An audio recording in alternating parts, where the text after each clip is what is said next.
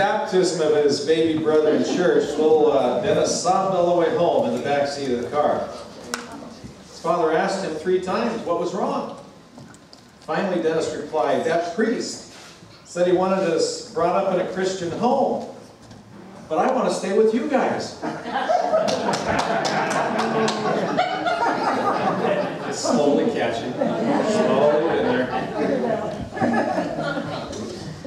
Mark, chapter 12. I know, some of you are just now getting that. Mark chapter 12, verse 30 and 31.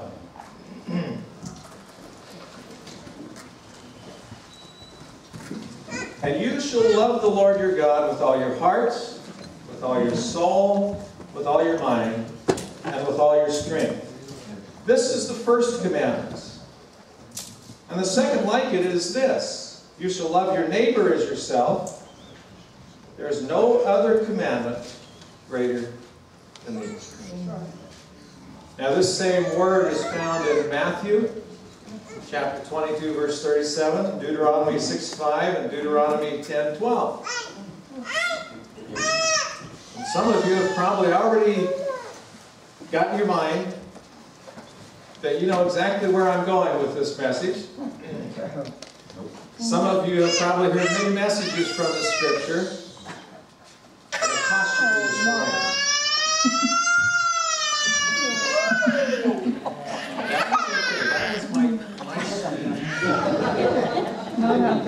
I caution you this morning, think outside of the box. Think outside of your normal thinking when it comes to the Scripture. I've challenged you in the past few weeks, to believe the impossible, live the impossible, ask the impossible from God, to ask God to use you every day that you live, and to ask God to do the extraordinary in your life when that becomes the new ordinary for your life. Yes. And in all of these things I've mentioned this morning, if you allow God to do that, He will take you on a journey in your walk with Him that if you look in the rearview mirror at some point, you won't believe that where you've been. Now with that in mind, I was encouraged when somebody came to me this past week and they began to share some things that were going on in their life and the struggles that they were having. And my first response was this: can you remember how you would have reacted just 6 months ago? Or a year ago? Because their reaction would have been totally different. And it's because of their growth in the Lord.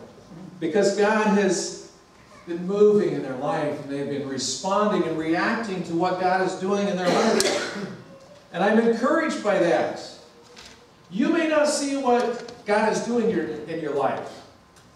You may not realize it. But I'm excited because as I stand back and I look, I can see the growth in your lives.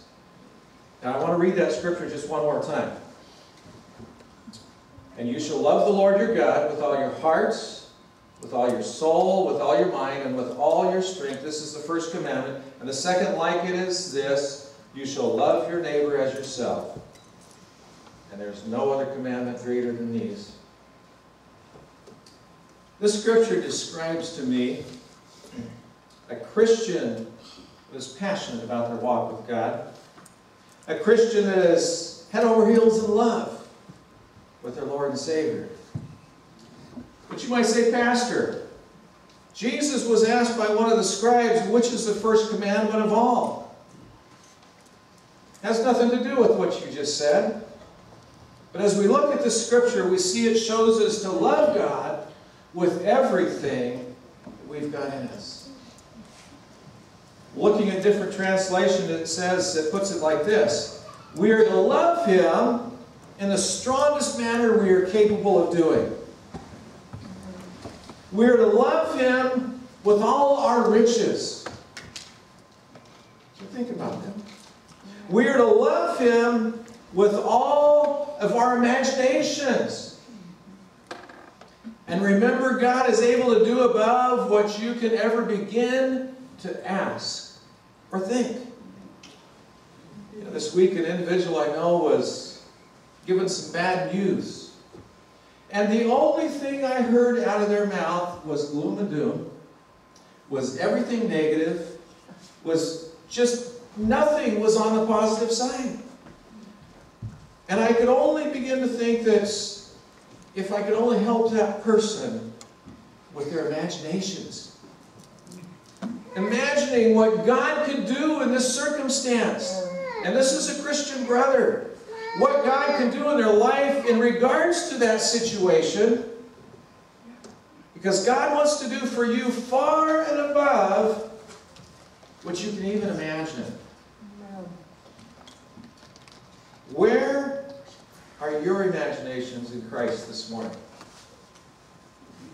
When or what can you imagine God can do for you? Because He said, I want to do more. Whatever you imagine, God says, I want to do more for you. So where's your imaginations in your relationship with God this morning? Now, those of you that are married, men, women, I want you to take a look at your husband and your wives. If they're not here, just the rest of you do the same.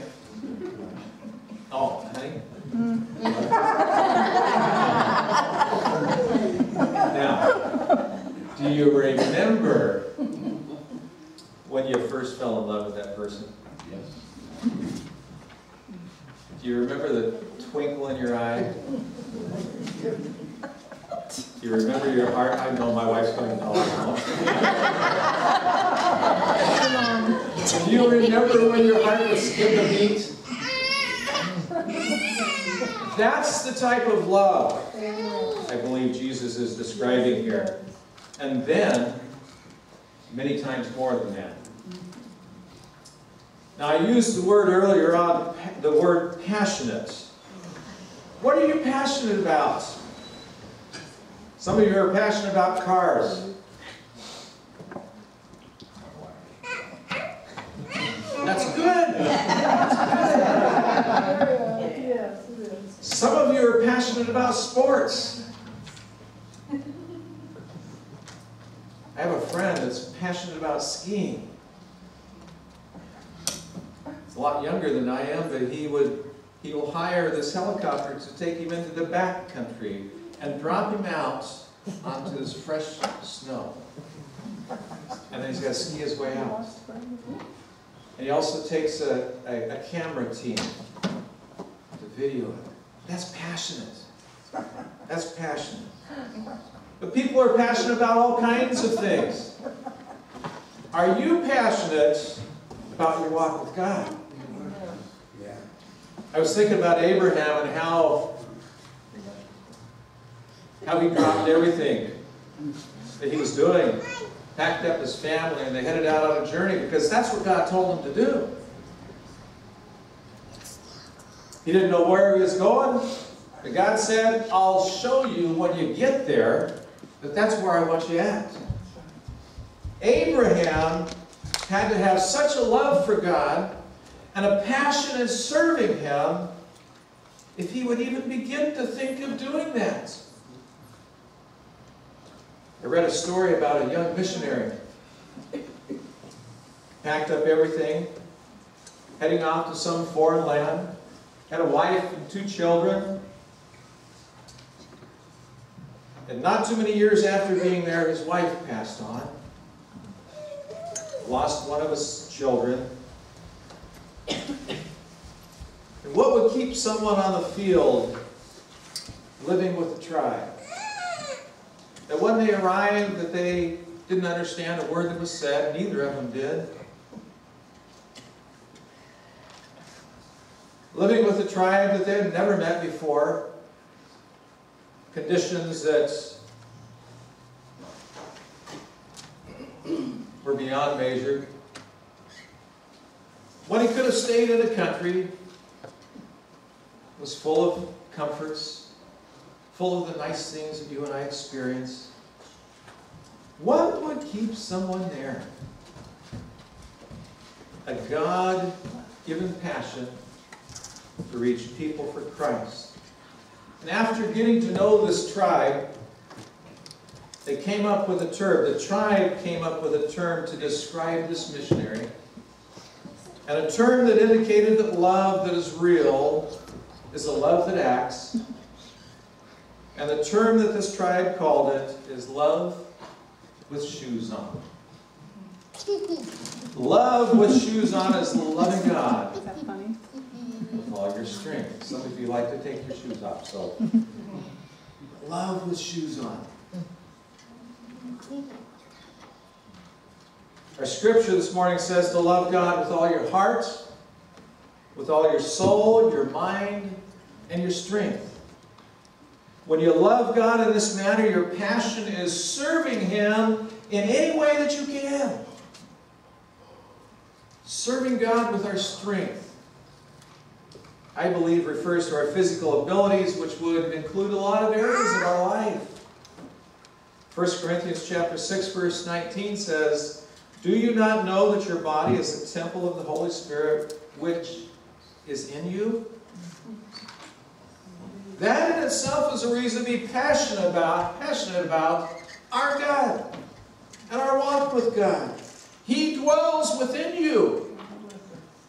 Verse 20, "You were bought with a price, therefore glorify God in your body and in your spirit."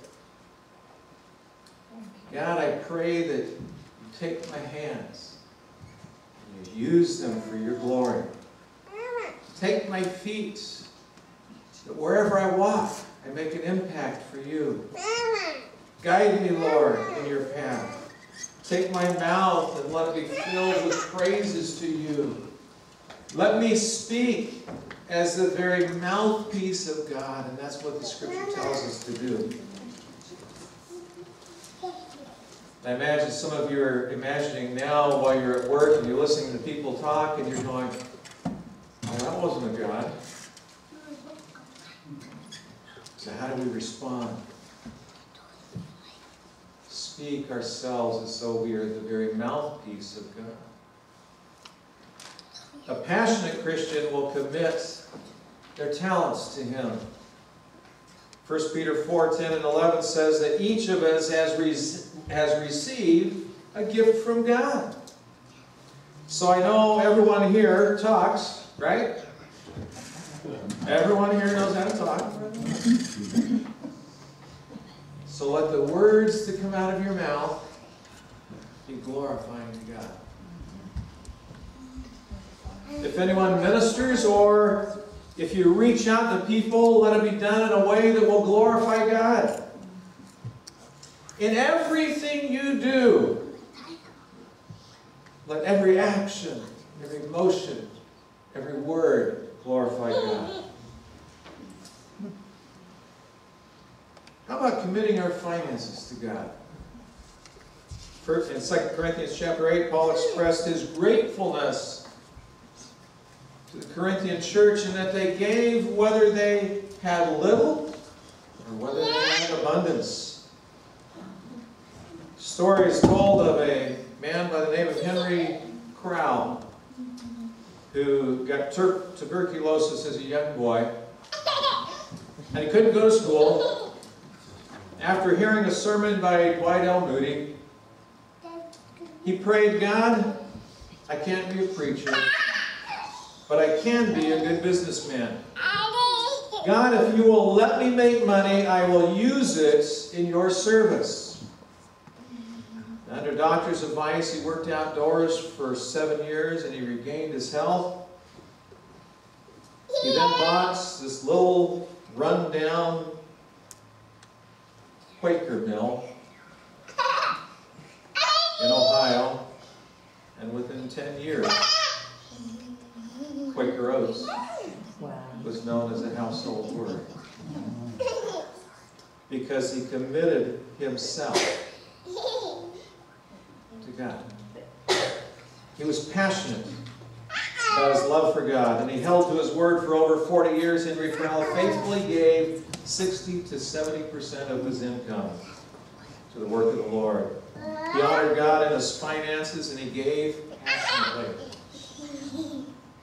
In John 3:16 through 18, this passage gives us a picture of the passionate love each of us should desire.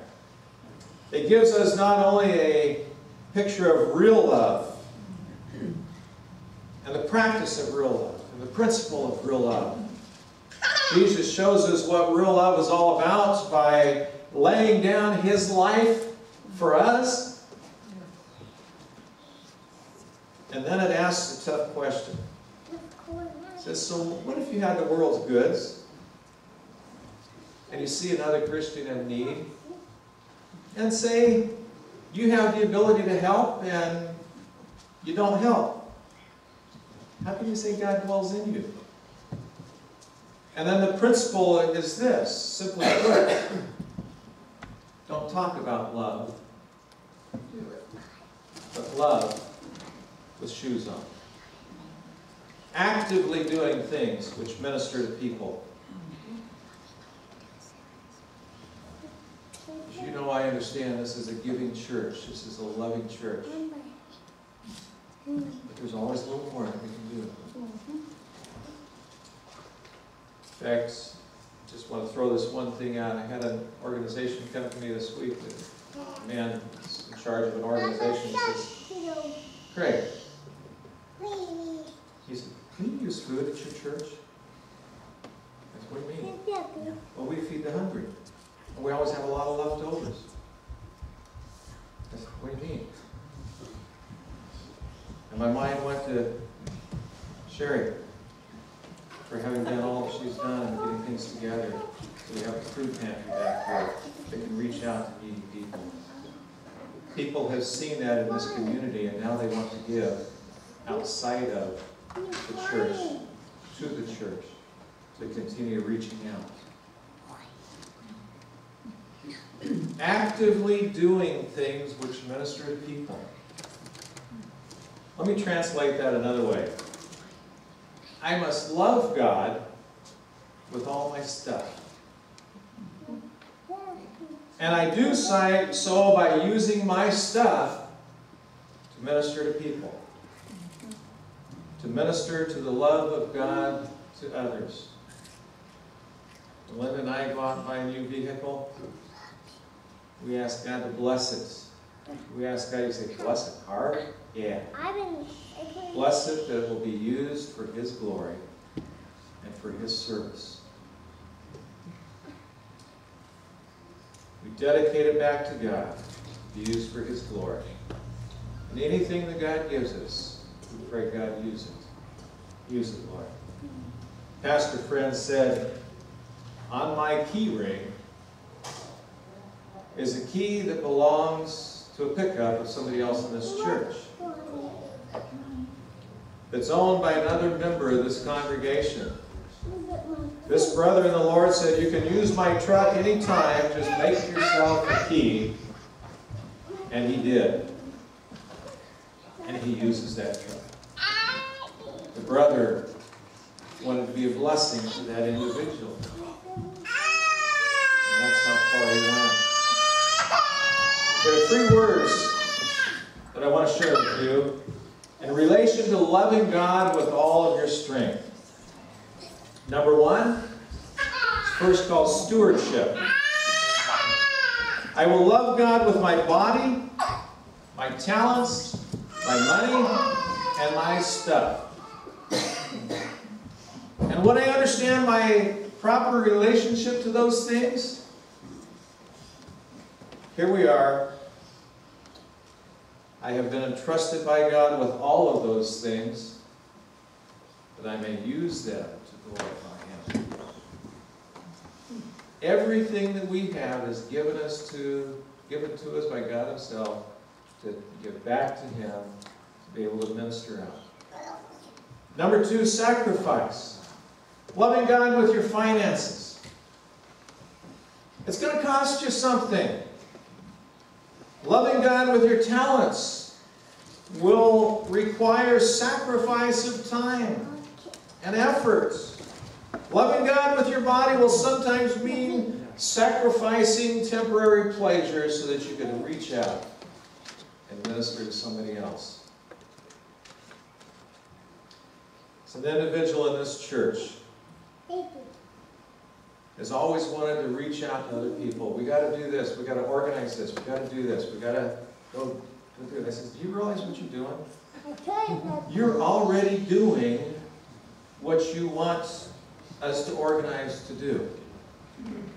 We don't have to put a title on it. We don't have to put a name on it. We don't have to hold up a big flag saying this is what we want to do, because it's already in action. This individual reaches out to numerous people and ministers to their very needs. And I thank God for that. Number 3, service. Service is loving God, which is loving God with shoes on. This tells me it's a love that requires action. Loving God with my strength is actively seeking ways to be of service to God and man. Matthew chapter 6, verse 21, Jesus said, "Where your treasure is, there your heart will be also." What we treasure reflects our passion. I want each one of us to live our lives passionately for God. I want to encourage you to have a passion for God, but you know, that's not something I can do for you. That's something you have to have a desire to do. A lot of people are just happy with the status quo. A lot of people are content with just being an ordinary, what I came to term as an ordinary Christian. But I want us to be extraordinary Christians and having a step up the bar to make that the new ordinary in our life.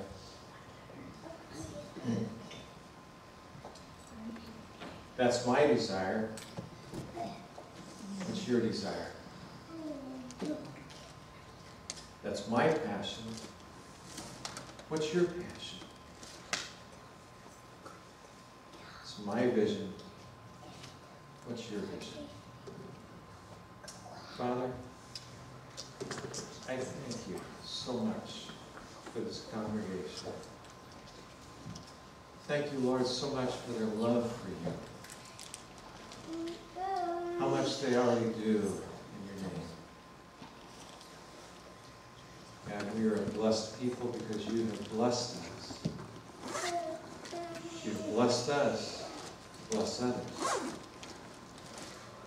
God, I trust that our passion for you runs high. God, you set the bar for us, and that you gave of yourself. You gave your life for us because you were passionate about us. I thank you for that, Lord. I'd like every head bowed and every eye closed just for a moment.